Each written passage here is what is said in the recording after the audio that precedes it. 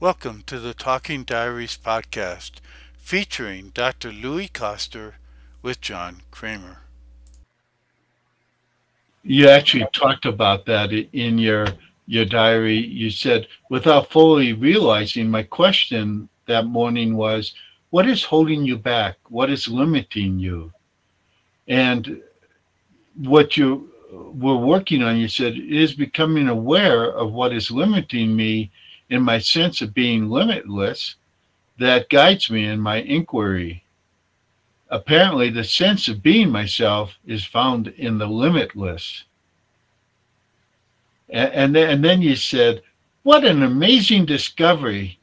Being myself is being limitless. And then you did a big smiley face. I thought that was great. You said, this longing to be limitless is being. Being is limitless. To be is to be without limit. Yes, yes.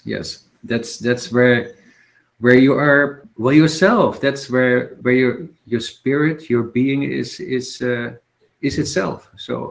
Um, so if that is what you are, if that is natural, then why not ask the question from that place rather than challenging what the thinking throws out, which gets you more of the thinking. That is a very, very important insight, is that any engagement with the thinking has you be locked in that appearing reality.